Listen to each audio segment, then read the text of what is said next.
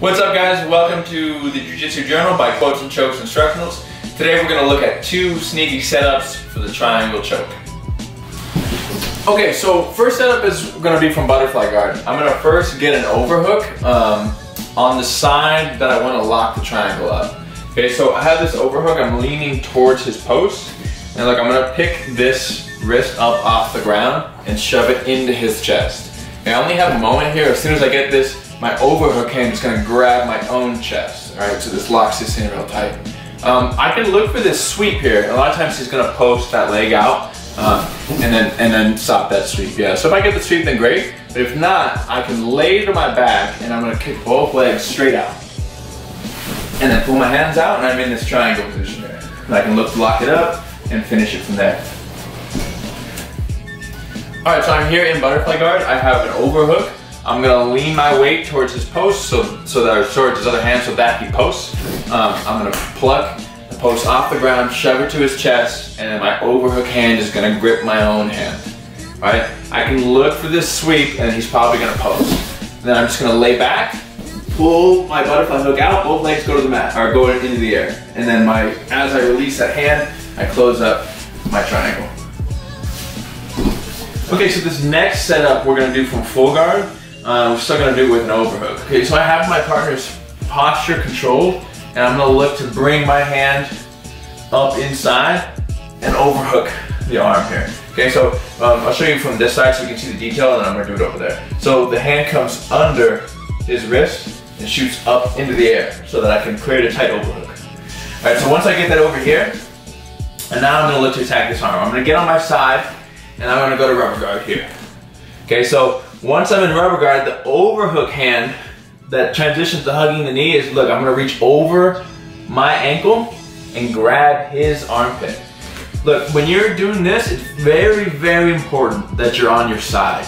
Okay, I've seen a lot of guys try to do this flat from their back that aren't flexible enough to do it and blow their knees out. Okay, so you need to be on your side, and if someone pushes you to your back and you can't stay on your side, I would go on to something else, okay? But if you're able to get on your side, you have this overhook here, there's 2 ways now I can set up this triangle.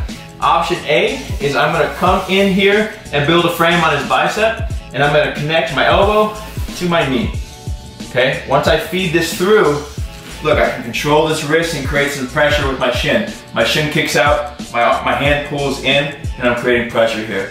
A lot of times he's gonna pull his arm away, and when he does, I'll feed this through. If he doesn't pull his arm away, it's fine, I can still feed it through. And then now I just switch sides and my triangle is there, okay? Going back real fast, option B. A lot of times this is what happens. We get here, this guy feels like he can pass my guard on this posting foot. So he puts his hand on the ankle. Okay, he's trying to push that to the mat. I can grab this. Look, my rubber guard foot comes down and I weave it in here. I'm hooking his elbow, right? Once I have that control, now this foot can come through for the triangle. Okay, so real quick, I've controlled the posture. I've got my overhook, I got on my side, and I went to rubber guard.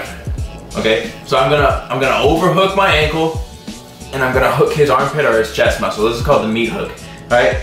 Then I can come in, and I can build a frame and feed my knee through. Control the wrist, and look, I'm gonna kick away to create space, and then pull it through. Switch to this side, triangle. Okay, or I'm in this meat hook, he tries to pass, and he exposes all this space here. So I'm gonna control this, feed this through, then I can use this hook here to pull him back, and bring my leg over the top. And then we got the triangle. Okay guys, thanks for watching the Jiu Jitsu Journal by Quotes and Chokes Instructionals.